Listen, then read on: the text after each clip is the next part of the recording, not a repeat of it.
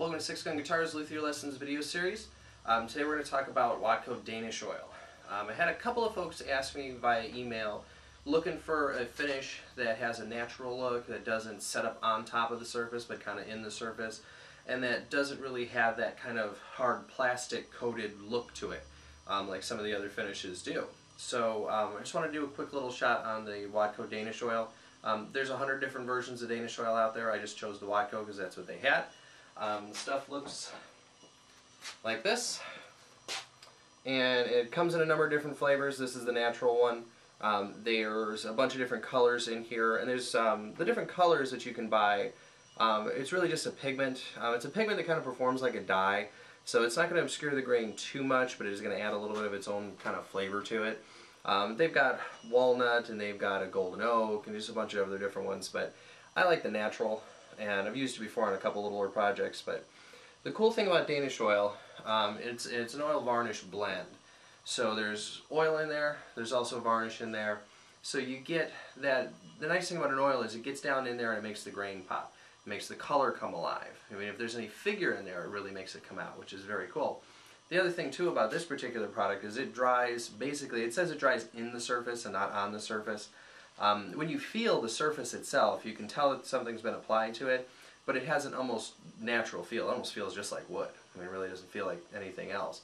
So if you wanted to do an instrument or any French piece or anything for that matter that just looked like wood but had that really nice, oil kind of pop to the finish, Danish Oil is going to be the way to do that. And this is probably the easiest thing that I've ever put on. I've done True Oil before, I've done some other wiping varnishes, things like that. I mean, this just goes on with a rag and you keep wiping it until there's no pools left. I mean, it is done. It's that easy. And we're going to take you over to the bench in a few and I'll show you how to do that. But like I said, it is just a fantastic finish. It's really easy to work with, really inexpensive, and I mean, one of the better finishes as far as just creating that natural look. Now, it doesn't have a lot of protection. Protection is kind of medium-low. I mean, there's really not a ton of protection to the wood itself, but it is going to give it that nice look to it. And if you really want to get that protection, but you like the color that the Danish Oil gives you, you can do a wipe-on poly after that. Just give it, several days, if not a week, to really, really dry out before you do it.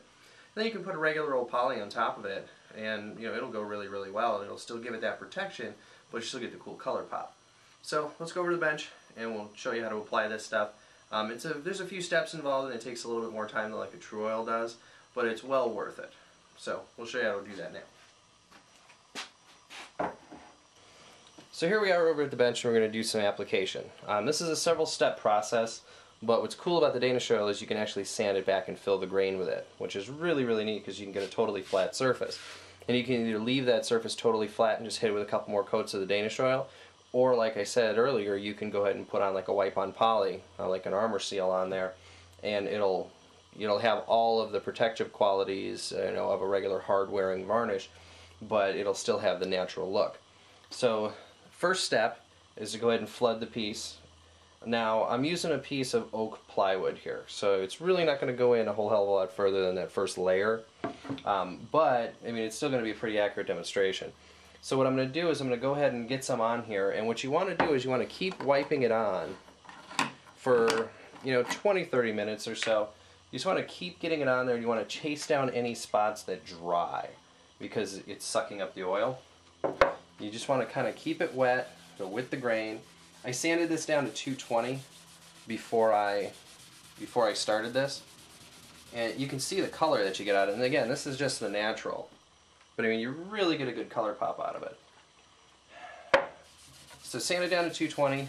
You can probably sand down to 320 or 400 if you really want, because this is, if you're not planning on putting anything over it, because again, this is going to be an in-the-surface type of finish, so your final surface on the top will be cool.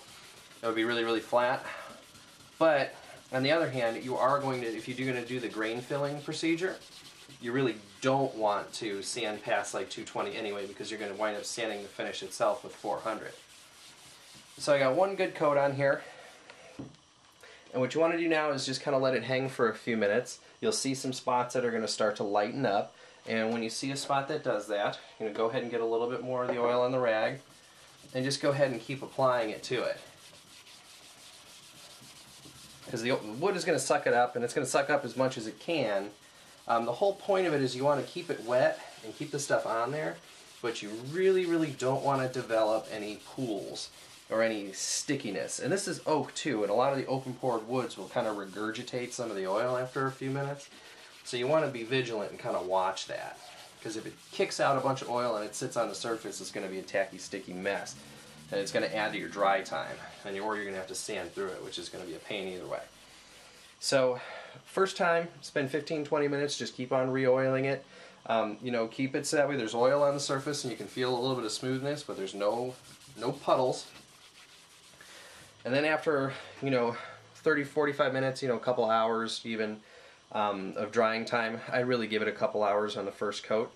We'll come back and we'll go ahead and do some wet sanding, where we're actually going to sand with Watco and 400 grit sandpaper, and that's what we're going to use to actually fill the grain in the oak to make it totally level. So what I'm going to do is spend probably the next 20 minutes just dabbing areas here that start to suck it up and start to look like they're dry. I'm going to let it dry for a couple hours, and then I'll bring you back and show you how to do the pour leveling process with the sandpaper and with the Danish oil. So we're back with the Danish oil, and this, I came out here, it's been about an hour, and this is dry. I mean, almost completely dry. So I'm going to go ahead and start on my wet sanding here. Now, this is what the board looked like to begin with. That's what it looks like now. So it's made a pretty significant change, which is great. But when you hold it up to the light and you look at it, you can still see that the pores are wide open, and I don't want that. I want a filled pore, flat look. Especially if you're going to go ahead and put an Arma-Seal or Wipe-On Poly on afterward, you definitely want to fill that totally flat, so that when you put it on there you can buff it out and you'll get a finish that you can read through. I mean, it's just, it'll be beautiful, very, very reflective. So what I'm going to do now is take you over to the bench and show you how to do the sanding, and that's going to fill our grain. So once this is dry, you want to come back to this with about a 600 grit paper. 400 grit will suffice, but 600 grit's usually about the best.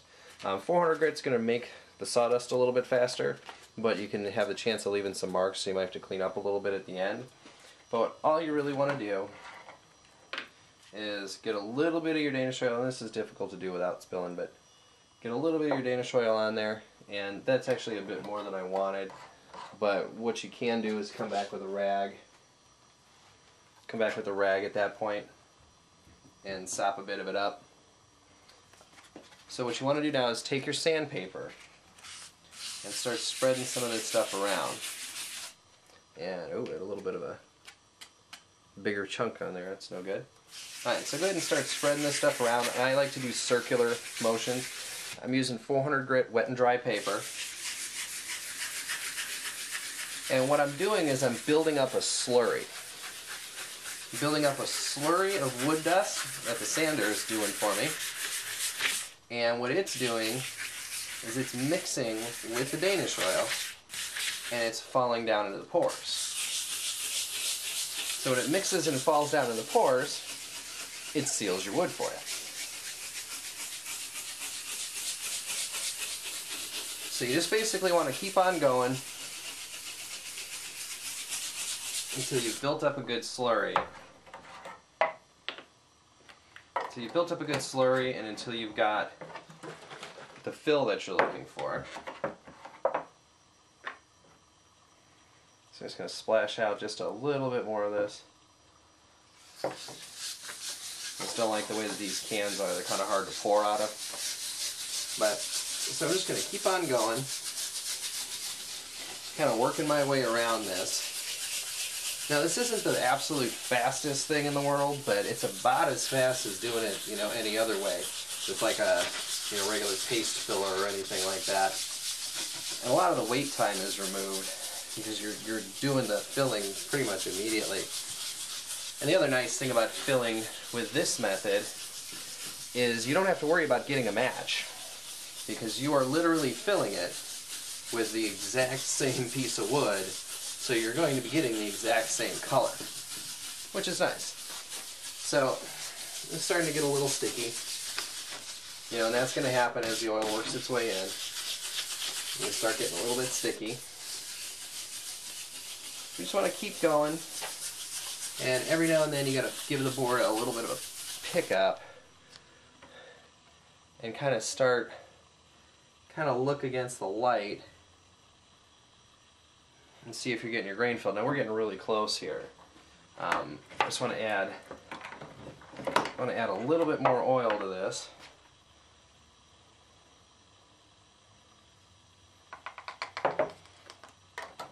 Add a little bit more oil to this and do just a bit more sanding. That way these guys are completely full.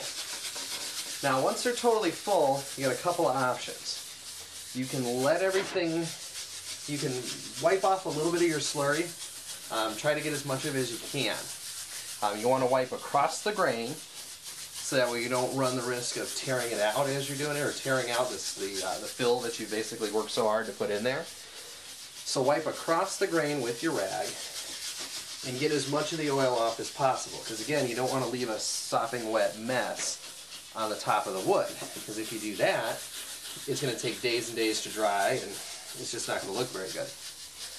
The other thing you can do is wipe off, a little bit of it, not a ton, but just get enough of it off so it's not a mess to dry. And then if it dries and there's still a little bit of slurry left on the surface, you can sand that out. And then you can go ahead and put on some fresh Danish oil, because all you're going to be sanding is what was on the surface. And you're not going to be pulling any of this stuff out of the grain holes, so you're really not going to be messing any of your fills up. Just one extra step. I like to try to get as far as I can by wiping. That way, if I do have to come back and sand again and fill again, I only have to do it a little bit. It'll kind of fill everything. So make sure you mind the edges of your board pretty good. They tend to get neglected. So keep on going. I'm pretty darn close to full here. I've got a good slurry that I can kind of just barely see on here. I can see that I'm pushing the stuff around. And starting to tack up just a little bit. So I'm going to hang on to that for now. So I'm done there. And what I'm going to do is take a rag. It's actually the same one I used earlier. And I'm going to wipe just nice and easy across the grain. I'm not pushing very hard. I just want to get the slurry out of the way. Don't really want to remove a lot here. I just want to remove that sawdust slurry so that way it doesn't dry on the top. And I don't want to push too hard and too deep because I don't want to get into the pores, and remove that. So again, 400 grit. Check it every now and then. Keep doing it as often as you need to, and keep sanding until everything looks full and level. Wipe it off across the grain when you're done, and you can see all the goop that I picked up from the slurry. But this is looking pretty good. There's a couple of spots that I can still catch that don't have it yet, that aren't totally full yet. But I'm just going to let this go. I'll come back and do another one, do the exact same procedure, wipe it off. Then I'll probably put maybe one more coat of Danish oil on here. And then again, if you want, you can go over to like a wipe-on poly and you can finish it out. But I mean, just a gorgeous, gorgeous look going from unfinished, kind of blah, to finished with the Danish oil, and basically completely flat too, which is nice. But that's just basic Watco Danish oil. I know how Watco works pretty well, as it's the only one I've really ever used. Everybody makes one, but if you have an opportunity, pick it up, give it a try it on some test boards, and see how you like it. I do like the grain filling method for this a lot, and it just seems like it works really, really well. It makes a really nice, good-looking finish that's very close to the wood, very natural looking. And if you do want to go with something for more protection, again, you can always add that armor seal wipe-on poly afterward, and you'll get the best of both worlds. You get the great color, ease of application, and you'll get the protection. But if you have any questions on Danish oil, just shoot me an email. It's 6gunguitars@gmail.com.